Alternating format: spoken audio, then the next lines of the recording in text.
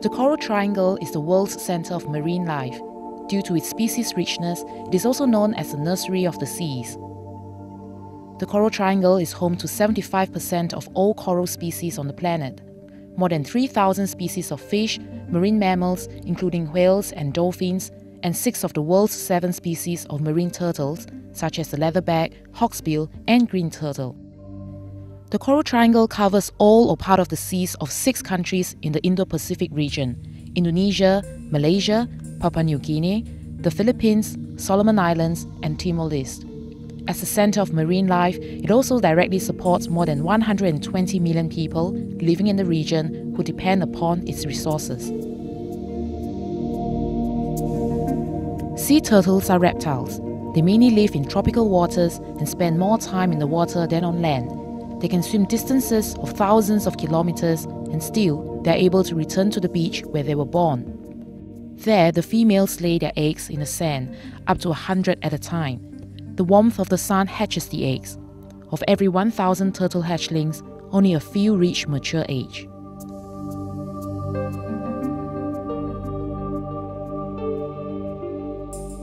Sea turtles are in danger. People eat their eggs and trade their meat.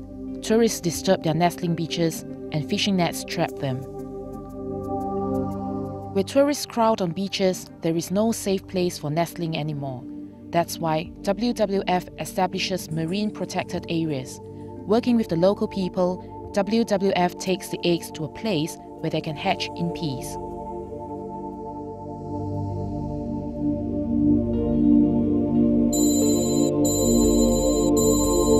WWF has been successful in Berau to the turtle habitat by the establishment of a marine protected area, 1.2 million hectares, the largest one in Indonesia so far.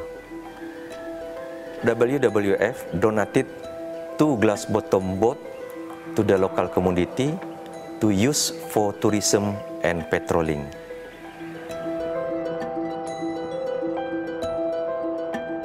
The beautiful shell of the hawksbill turtle is still being used for souvenirs, despite the long-standing ban on its international trade.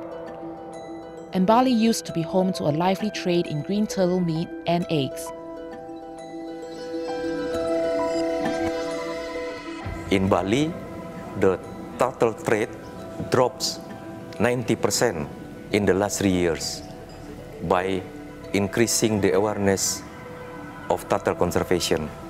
WWF helped facilitate the creation of Turtle Conservation and Education Center, which is involve conservation education, creation alternative livelihood for former poachers and local people, as well as acting as a rehabilitation center and hatchery.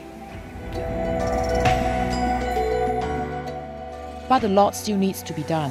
In the Coral Triangle, every year 5,000 turtles still die as bycatch from the fishing industry, meaning they are accidentally caught.